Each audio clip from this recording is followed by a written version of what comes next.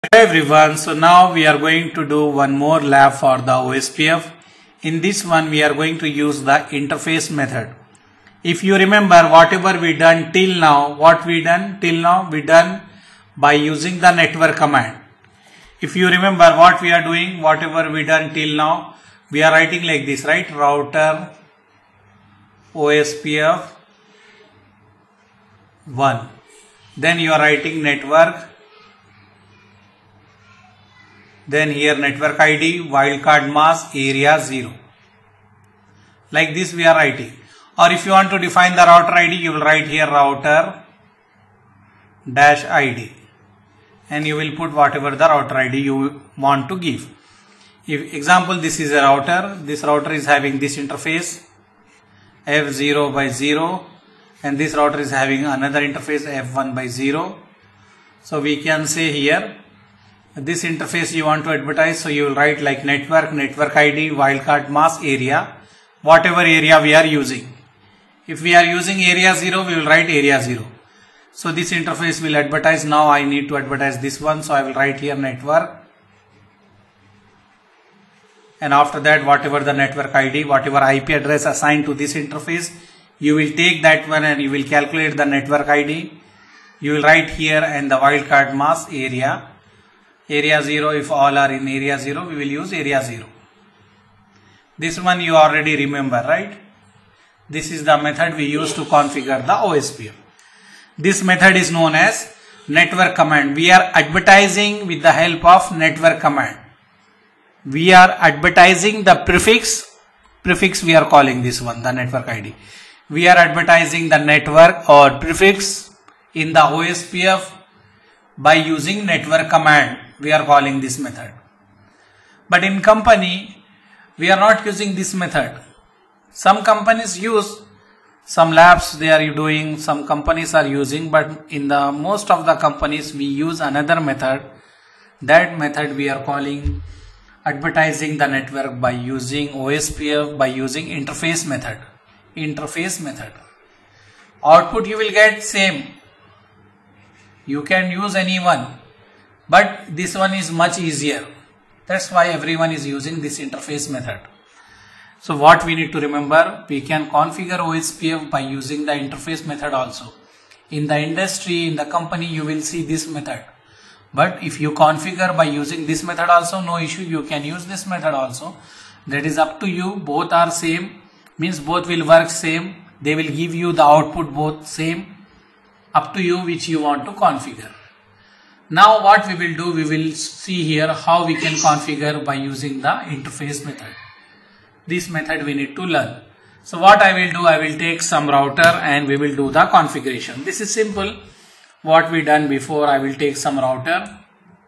Let me take here 2 router. I will create the scenario. Example, you have head office and branch office as we discussed before, and we will connect from here to here. And we will connect from here to here, and we can say I have some computer, I can take some computer here, maybe I have 2 or 3 computer here, and I will connect to the switch.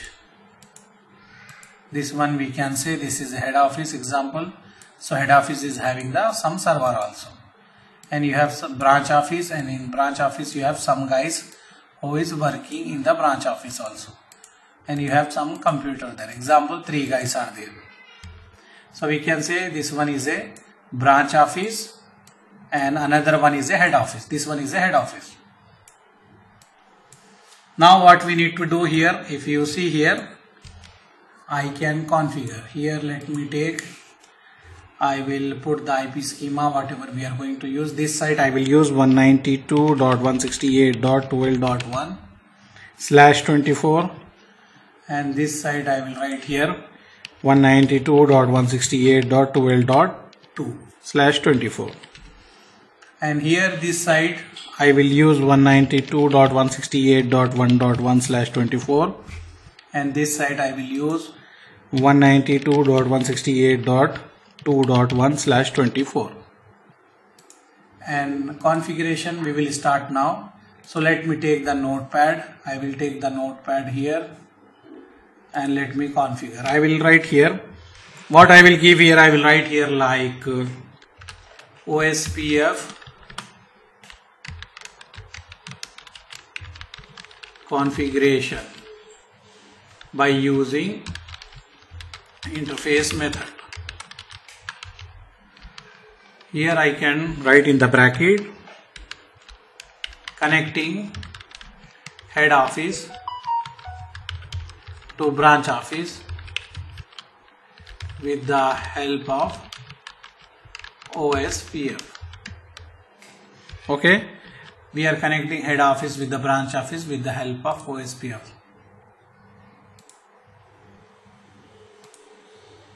Now our configuration will start. Same thing as we do before, I will write here R1 configuration.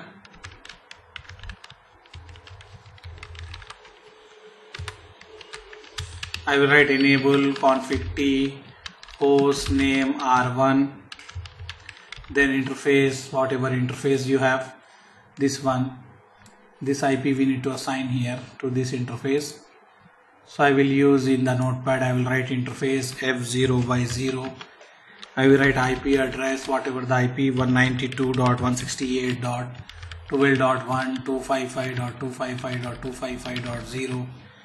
I will write here no shut. Then another interface I have 0/1. I will write IP address 192.168.1.1.255.255.255.0. I will write here no shut.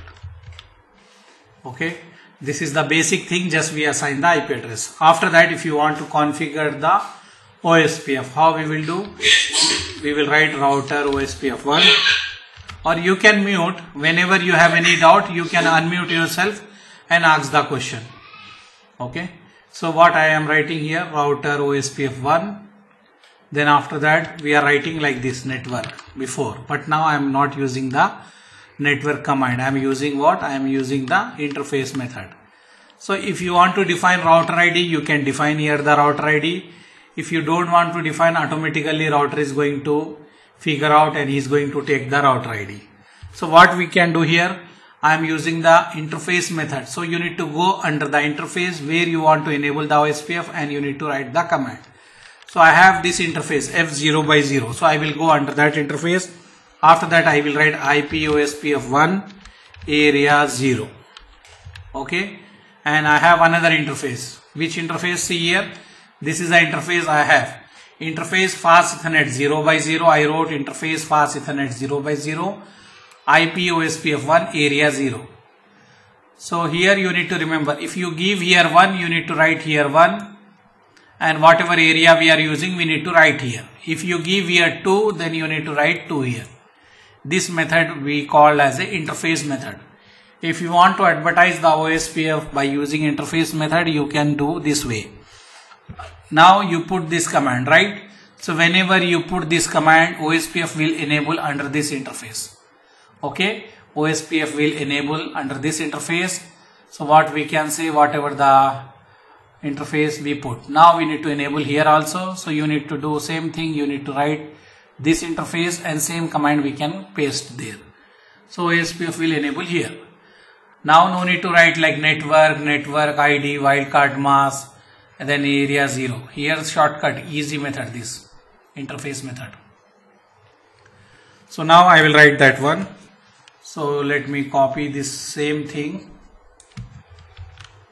I will paste here, and this is the interface F0/1. So I will write here F0/1, and this remains same. Okay, because I am using here 1, so this also remain 1, and we are using area 0, so this remain area 0. That's all. This is the OSPF configuration for R1. I can divide the notepad, I can do the configuration for R2 also. But before doing that one, let me copy paste this in the R1 and check all are okay or we have any typing error or anything. So first time we will write no, and then I will paste this configuration. If you see, we pasted this configuration, and you can check here you have the host name R1, and this is the interface IP assigned here, everything is good, and here also no error, nothing, everything is good. So OSPF configuration done here in the R1. If you want to save the configuration, write WR And after that, if you want to do the OSPF configuration to the second router, you can copy this same thing and paste here. And here you can change as 2. Here you can change as 2, and you need to check here. You have interface F0 by 0 here. F0 by 0, 192.168.12.2. You can write here 12.2. And what else you have here? This one F0 by 1. You have here 2.1. You can check here what IP you have here. You have 192.168.2.1. And this is the method you will write router OSPF 1. This is correct only. And you need to enable the OSPF under this interface. So you will write interface F0 by 0. IP OSPF 1 area 0. After that you have another interface F0 by 1. So you will write interface F0 by 1. Then IP OSPF 1 area 0. Here if you write 2, here you need to write 2. If you write here 1, then you need to write 1 only here. Okay, so this is a configuration for R2, OSPF configuration for R2. I go here and then I will paste the configuration here. I pasted the configuration. You can see here what error we have. Nothing. Everything were good. No issue, nothing. Now you can press Ctrl Z. If you want to save the configuration, you can save. You can write WR to save the configuration, and after that you can check. Okay, you can check, and you can see here neighborship form here, and we have the status here like loading to full and loading to done. This one we are going to discuss. We have the OSPF packets and the state later we are going to discuss that one. Now you need to just remember here we have the neighborship, and you can write here show IP route. You can see here you are getting this route from the OSPF. So OSPF is saying that is R2 is getting that one. If anyone want to go to 192.168.1.0 network, means here this side they need to forward to this IP. This IP is the next hop.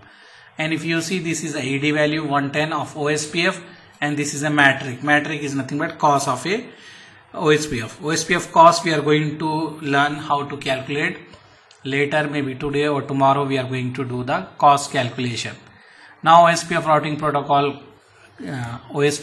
protocol will calculate the cost automatically, but we should have the idea how they are calculating. So this one, what we can say, first you need to read this O. O means you learn this route with OSPF. And if anyone want to go to this network, they need to send the traffic this, and from this much time this route is up, and leaving interface is this one. If you want to filter this one, maybe you will say I want to see only the OSPF. Okay, I don't want to see other things, so you can write show IP route OSPF. So whatever the OSPF route will there, that will show you. Whatever the OSPF routes you are getting, it will appear here, that route only, not the other route. If you want to check only OSPF, you can write show IP route OSPF. So this one you have the route. Now if you assign the IP and ping, it will work.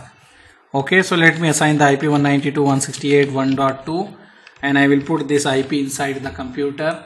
If you see, I go inside the computer, I will put here, and the gateway will be 1.1. Same thing I will do here also, 1.3, and I will put here gateway will be the 1.1 this side. If you don't want to put the IP, you can configure also. Example, if you want, you can configure the DHCP. Already we discussed, so from DHCP you will get the IP.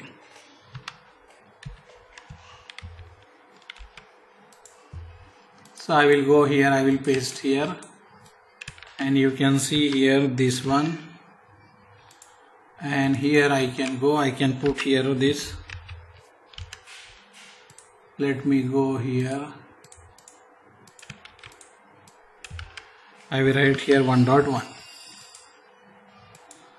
Okay, now we will assign here. Here we have 192.168.2.1. This is the IP we have, and then we can go here, and here we can put 2.1, not 2.1. 2.1 we already assigned here, so we need to put 2.2 here. Okay, and then here you can put 2.1 as a gateway, and here I will correct, this will be 2.2. Same thing here, I will put this one, just I am putting, this is a label. You can put any IP, anything, but that should be from the same subnet. So I am putting that 1.2.1 we use already, 2.2 here, 2.3 I am using here. Already you know this, right? And here I will write 2.3.4. okay. And I will assign this, I will go to desktop, I will put here, and here I will put as a 2.1. Now you can ping and check, it will work. Already the neighbor is up and you have the root also. Now you can ping, it will work. If you ping 192.168.2.4, it will work. We need to wait for some time, and after that we will check it is working or not. So if you see, it is working perfectly. And maybe anyone want to access these services from the branch office, they can access. First they can ping the server and they can check server is working or not. If you see 192.168.1.5, they will ping, this is the server IP, and if it is working they will access the website or whatever resources they want to access. So if they want to access the web, here maybe imagine this is your company website server.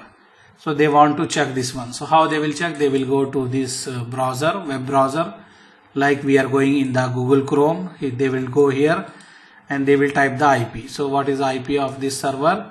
192.168.1.5, and we can press enter.